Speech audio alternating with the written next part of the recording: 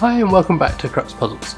Today we're going to be having a look at the egg puzzle, which is a puzzle box made by Akio Kamei from Japan. He's a member of the Karakuri creation group, and this is a really nice and quite fun puzzle box. It's made from cherry, completely made from cherry. As you can see, it's quite a simplistic design.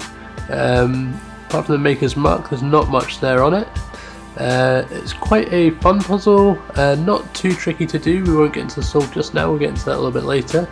But it's not too tricky, so it's achievable for most people. A lot of people can have a shot at this one. And it's also just a really nice object. It feels really nice and it looks really nice. It comes as well with a little stand, so you get a little stand with it so you can display it. And it looks really nice on a shelf or on a bookcase or something like that as well. It's quite an intriguing object as well. If someone comes to your house and they see this, they're really going to wonder what it is, and then you can show them and they can have a play around with it and see if they can solve it. There's not much more to say about this one. After the short intro here, we're going to have a look at how to solve it.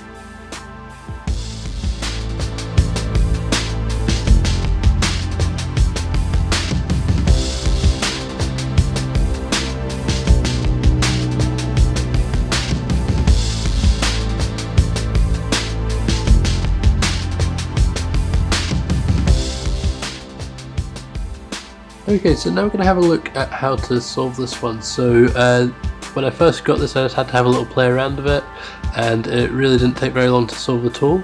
If you're familiar with kind of Karakuri puzzles, I tend to find that is quite a big clue in the actual shape or the object itself.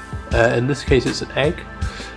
So we'll have a look at the kind of ideas that you might go through in order to solve this, and I'll show you how to solve it. So there's a single seam that runs all along here. I think you can probably see that. And other than that, there's not really any other marks or any other ways that it's going to open. So it's going to be those two parts that split apart.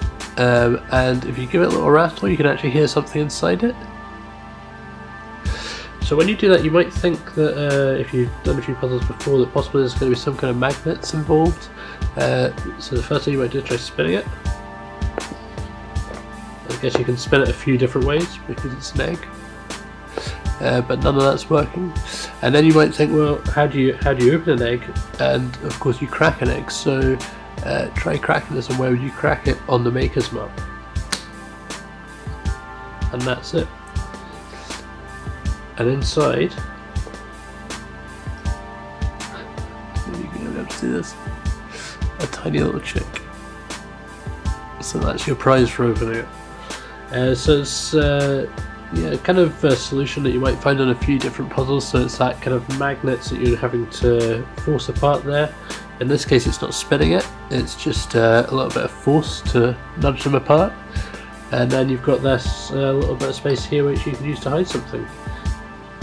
So it's quite a fun solution, fits pretty well with the design of it. I don't know what came up first, the idea for the shape of it or the idea to crack it, but it's quite a fun little solution on this one.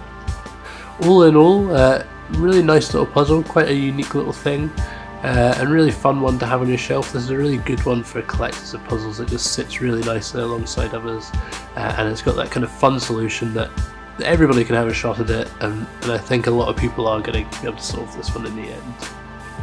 Cool, hopefully you liked this video. As I said, it's quite a fun little puzzle, a really nice one to play around with. If you liked the video, why not subscribe, give us a like. We're going to be making a lot more videos in the future on different kinds of puzzles, so stay tuned and you'll see what we've got coming up. We've been doing a lot of Karakuri up till now, but it's not always going to be the Japanese puzzle boxes. We've got a lot of different kind of puzzles that we're going to be looking at. If you want to pick up this puzzle, I'll leave a link in the description below. I'll also leave our Instagram description just down there as well. If you want to give us a follow on there, you'll catch up with the latest puzzles we've got and the latest kind of offers and stuff on the website as well. So that's it for today. Hopefully catch you in the next one.